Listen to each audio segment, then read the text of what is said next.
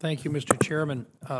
General Haugh, first of all, you're getting a lot of practice at this because you're responsible not just in this committee but also within Intel in the dual-hatted role that you play. I want to thank you for your service to our country as well as your family. You've heard that from a number of folks up here, and we really do recognize that there's a challenge for the family because you do move regularly, and we understand that it's not something that a lot of folks across our country probably understand as a part of the mission that you have. So thank you for that sacrifice for you and the family. I have followed up in each of our hearings this year and asked each of the individuals coming before us in command positions the following, and it has to do with, I believe that we have a very serious issue with regard to spectrum, and specifically with regard to the proposed sale by some members of Congress suggesting that we should sell portions of the spectrum in the area of 3.1 to 3.45 gigahertz.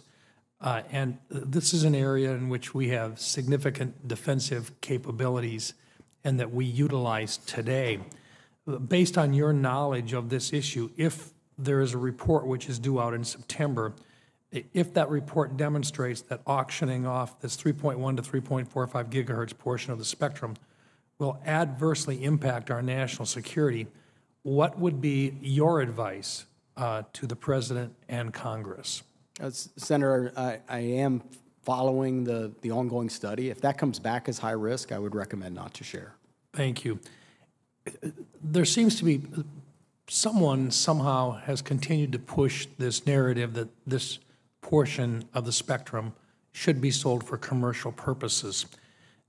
In your professional military opinion, do you believe it's possible that our adversaries may very well be attempting to influence this debate and push the sale of this spectrum that is vital to our national security? Senator, in my current role, I haven't seen indications that that's occurring. I would expect that is a drumbeat in standards bodies and things along that line in terms of trying to influence areas that would disadvantage the United States and advantage China. And in this particular case, that would disadvantage this country. Yes, Senator. Thank you. Let me move on to another area.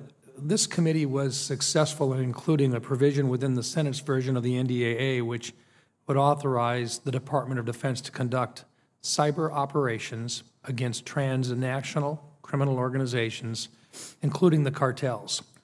How would you use these increased authorities to enhance the whole of government approach to combating transnational criminal organizations?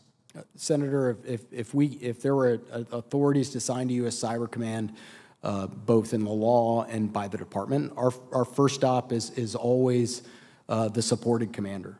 And in this case, we would have conversations with the U.S. Northern Command commander about priorities and where we would fit into an overall strategy that would really be interagency approach and support to what U.S. Northern Command needs. Clearly, you could bring capabilities to the fight. Senator. Thank you. We are also undergoing the largest overhaul of our nuclear triad in decades, and we're doing so against the specter of two nuclear near-peer rivals. All elements of our nuclear deterrent, including our command and control systems, are being modernized.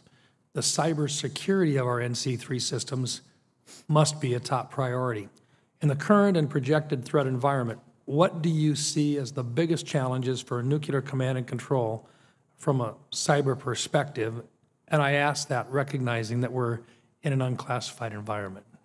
Senator, I think from our perspective, this is our partnership with Strategic Command is focused on ensuring the resiliency and health of our NC3 enterprise. And so from a Cyber Command perspective, both today and if confirmed, we've got a strong relationship with STRATCOM. We just held a collaborative conference that brought in the services, brought in all of our partners to work to ensure that we were providing the best threat intelligence and also thinking our way through the architecture as they advance to ensure they're doing it in a way that we would recommend from a cybersecurity perspective The role that Congress has done to give the U.S. Strategic Command the responsibility for the overall NC3 enterprise has also allowed us to really focus on the priorities that come from General Cotton, and we're closely aligned with him and will continue to do so if confirmed. Thank you. And General, I do look forward to supporting your nomination. Thank you. Thank you, Mr. Chairman. On behalf of the chairman, Senator Fisher.